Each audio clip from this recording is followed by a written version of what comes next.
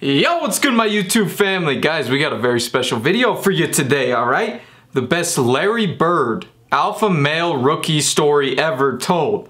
Alright, I don't even know what to expect out of this video, but without further ado, let's get straight into it, baby. On the bus and said, I want you guys to know, I'm never going to get you any water, and I'm never going to carry one bag. Ever. And he never did. Bro, this is what I've been saying though. Like, I've been seeing these like rookie hazings in the NBA, and it's like, yeah, carry my bag or go get the whole team like Chick-fil-A or something. No, bro, I'm not doing any of that. I promise you that. Okay, I'm a Midwest kid, all right? We don't do stuff like that. Like, just because you've been on the team longer doesn't mean that you're like any way, shape, or form better than I am. Okay, so Larry Bird, this just like, every single video I watch of Larry Bird makes me like him like 10 times more. The respect that I have for Larry Bird was confronted by crazy. Hall of Famer Pete Maravich. Larry Bird said something so disrespectful, it sent Pete into retirement. He made Pete retire? Is the story of how a rookie Larry Bird established himself as the alpha male and dominated the NBA from day one. When I walk in the first day of camp, them guys were on the floor stretching, and here comes the white savior, here comes this, here comes that. I sort of enjoyed it because I knew I was going to battle them all day. Cedric Maxwell, the Celtics' leading scorer the year before Larry arrived, had a rude awakening.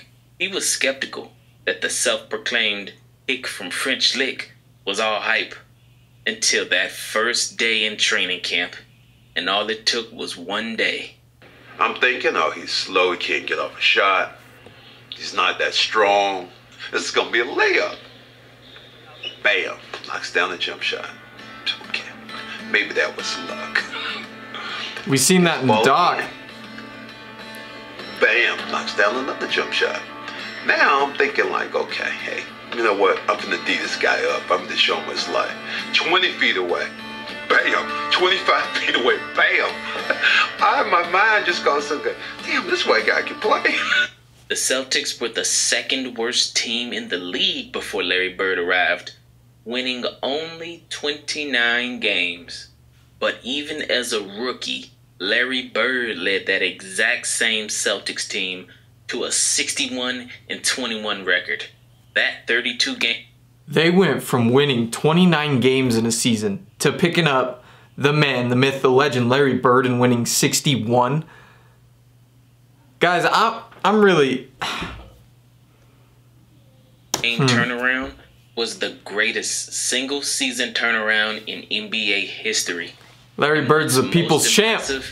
Is he did it with no Robert Parrish, no Kevin McHale, no Dennis Johnson, Bill Walton, or anyone. It was just him? All Larry Bird. But how did Larry get so confident and so arrogant? I didn't know that he didn't have Parrish on the team. I thought Parrish was like there before Larry Bird got there. Knowing this, my mind's changing a little bit on the... Man, I don't know. I don't know. He proved the doubters wrong. In college, he took a mid-major, Indiana State, to 33-0 before facing what turned out to be his greatest rival, Magic Johnson, in the NCAA title game. But here's how Magic recalls first meeting Larry the summer before that game. The summer before, they had the WIT tournament. Okay. And they brought all the best college players together. Okay. To play against the world. Okay. And man, I see this guy, you know, blonde hair, you know. I said, oh, let me see if he can play. Okay. Man, I'm sitting there watching him shoot Shannon. He must have made 30 in a row all net. So he was Steph Curry before Steph. Yeah. And I'm sitting up there. But that's the thing too, like, he didn't like practice the three-point shot because the three-point shot just got like introduced. So like he wasn't actually trying to be the greatest three-point shooter of all time. He was just trying to be the greatest basketball player of all time. If he strictly stuck to the game plan that Steph Curry has, and that's shooting threes all the time, this man would have went down in history as the best 3-point shooter of all time. Period. I'm saying it right here. He would be better than Steph Curry at shooting threes if he specifically shot threes. But he didn't. He was an all-around good player. This dude can play. Okay. Then we got in the game. Jack Gibbons was player of the year that year. Right. He tore him up, man. And Larry Bird was taking it to him. I said, oh, man. I'm calling back home saying, oh, he for real. He for real. This dude Larry Bird? Right. Oh, he got it. He Right. playing. He's dominating Jack Gibbons. And they said, no way. I said, oh, yeah, he's dominating. I think our first game was in Kentucky. We got about a 10, 12-point lead. Man, they put us in. Went to 25, 30, just that fast. Fast break again. 3-on-2. Griffith. And that's steal by Larry Bird. Take us out, the league go back down, put us back in. That's Bird and Johnson. The show started again. When you play with Magic, there's just something about it. You want to make that extra pass. You want to get that rebound and start to break. We came down a couple times. I go behind my back, no look to him. He no look back to me, and I'm laying it up. I'm saying, oh man. There's that last play. Magic Johnson going in, drops off to Bird. Bird puts it back off, inside to Johnson. Superman. This guy got game. Little did Magic Oh, yeah, he do, that he son. would meet Larry Bird again. A But lot. this time, it would be in the national title game. Here we go, 6, 7 months later. Right. We're playing in the NCAA championship game. He's player of the year. Sports Illustrated, all the magazines he on the cover. Right. And I said, wow. And they're 33-0. 33-0. Man, I said, oh. And they hadn't been ranked since. That's right. And they weren't ranked before. Yes, that's right. It is Indiana State against Michigan State. I'm Bryant Gumbel, and the fans here are going bananas. That This was shown in the doc, too. 1979 NCAA title matchup between Larry Bird and Magic Johnson is still the highest rated basketball game ever played.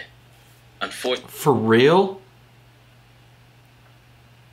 Unfortunately for Larry Bird, it was one of his worst. Because Michigan State double-teamed him all night long, and since Larry was largely a one-man show, Indiana State had no answer. Yeah, they shut him down. Pressure around him. 2-3 net, and he's short. Bird, way short. Bird hanging, can't score. Larry Bird has had a cold shooting night.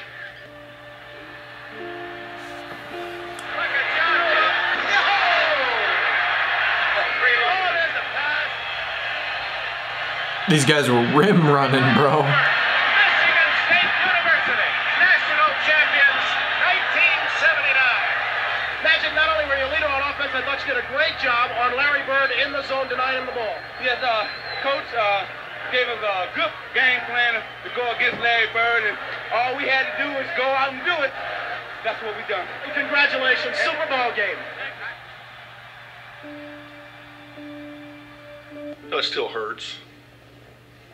And when you win 33 in a row and you walk into a game, you know, you Lose never know one. what to expect. But That's tough. I expect to win. We didn't win. Larry Bird said this was his most painful loss ever. And when he got to the NBA, he took that pain out on the entire league. Not only did he play with a level of toughness that the NBA had never seen before, but Larry Bird's trash-talking stories are that of legend. Even Larry's own teammates could face his wrath. Not many younger people know this, but Hall of Famer Pete Maravich, who holds nearly every major NCAA scoring record, including highest scoring average at That was clean. 4.2 points per game, I ain't even gonna lie. actually teammates with Larry Bird in Larry's rookie year.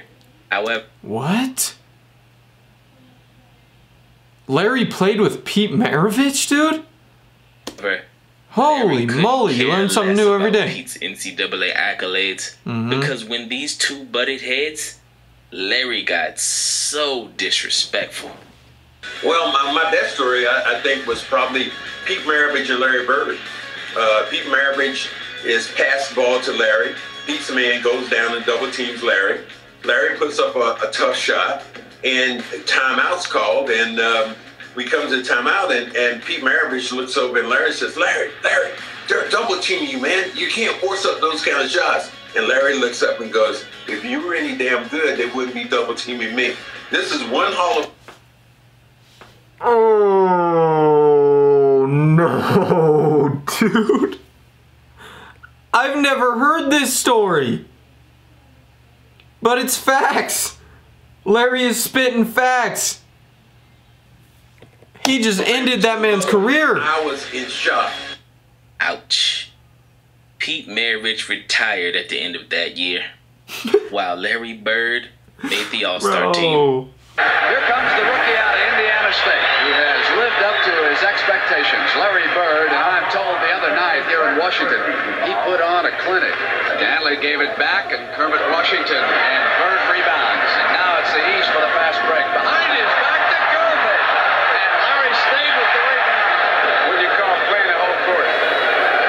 Get the rebound, take the pass back up the middle, make that pass, and stay right with it when it right in there. To rebounding, besides strength, is quickness. Good lateral movement. High. They're using the time. Inside to Moses. He set himself high with the shot, and he's short. Overtime. In overtime of the All-Star game that year, Larry Bird took over on national TV.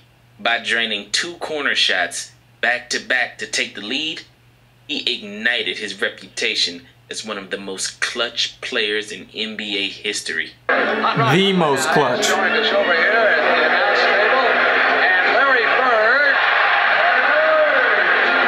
The scoring table is not yet clear. This is a three-pointer. That's money. All day. And that's a three-pointer as Larry When you got in them corners, man. back-to-back field goal. After that, he pulled off the play of the game and one of the greatest passes in his career. 42-136. See it? Three-point try by Sigma is off. And Bird comes out on the move. Dishes to Malone. Malone comes up. Stayed with it. Sigma with a hand. That was a good pass. Good IQ.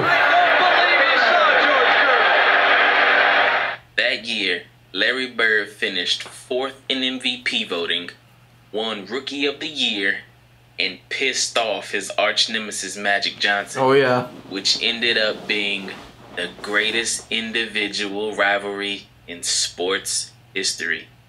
We ended up in the 2 most famous, franchises. Right. The Celtics and the Lakers. And then his personality was Boston. My personality was Hollywood. Right. So, I mean, they couldn't have scripted this any better. No. He was Rookie of the Year. I think you got like 1 or 2 votes. That's all. That's all you. I think it was like 32, 33 to like 1 or 2. No, even more than that. It was 60 something to like 2. I hate to say that too. I gotta say that on TV. And so I was pissed, man. I was mad. You like, hold on. Became the first rookie in NBA history to be named Finals MVP. Yeah. I was only the 3rd dude ever in NBA history to go from the college championship to the NBA Finals championship. And so I get like 2 votes. And they were 2 LA dudes. It was his mom, dad, and grandma. That much better than me. Right. Not 63-2. Right. But okay, I took it. And I'm glad that we came in together because I had somebody to measure myself to. Right. And say, hey, okay, he's great. I can't let him get too far ahead of me. I got to work hard because I want to stay in. Yes, sir. It's a great mentality to have. Respect on Larry Bird's name. What? Oh, man. I didn't know that he said that to Pete Maravich, man. That's nuts. Guys, if you enjoyed this reaction, let me know down in the comment section and we'll catch you in the next one. Peace out, guys.